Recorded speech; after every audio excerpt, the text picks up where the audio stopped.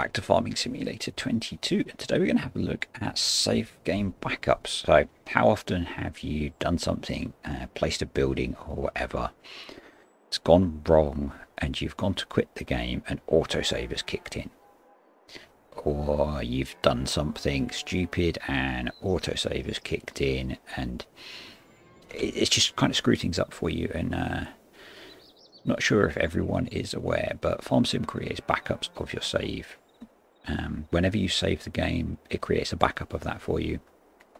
So if you do something happens, you add a mod or whatever and it corrupts the save, you can always go back to a save game, to a backup save game. And so I'm just going to quickly show you, an example where you might want to use that, and then we are going to recover from it. So let's say, for example, we're on my so this is a copy of my Calmston game. And we're doing whatever, and we decide to do a bit of terrain painting or whatever, and we accidentally destroy half our silage pit. Or we're doing some terrain sculpting and we create some stupid feature that we just can't fix.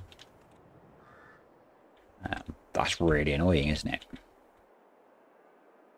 And I wasn't paying attention or whatever, and click save game, and now I've lost all my silage. Or the autosave kicked in. I hadn't timed the video right to get autosave to kick in. We've messed up our cow field. You might say we've screwed our save.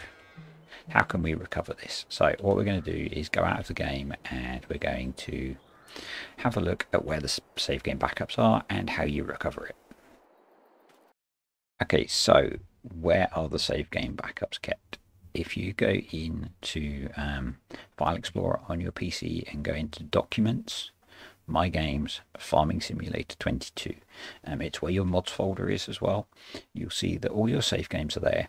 So Save Game 2 was the one that we were messing around with. And then you've got Save Game Backups, and you'll see that in here we have a couple of backups of Save Game 2. So if we look, we saved Save Game 2 at 1517. So if we go in here into our save game backup and we have a look, we have a backup from 1514 and 1517, 1511, 1514 and 1517. So we want to grab the one just before we saved it last time. So we don't want the 1517, we want the 1514. How I do stuff like this is I will take the folder for save game 2 that we have messed up and just right click on it, select rename, and just put copy or something like that in it. That will stop FarmSim from seeing it, but it means we haven't lost it if we want to get that back. We then go into our save game backups, save game 2, and we want, this was the one that we saved that was broken, so we take the one before, we copy it with Control-C, or you can right click on it and select copy and go back up to the Farming Simulator 22 directory, right click and select paste. And then if we right click on it and select rename, and if we delete all of this stuff, so it just says save game 2, the Farming Simulator will now see that as save game 2 and we can load that back in. So I'll see you in the game. So here we are back with the game loaded up, and we'll select save game 2, select all our mods, let it do its loading thing, and we'll see if we've got our silage back and if our cow field is not destroyed.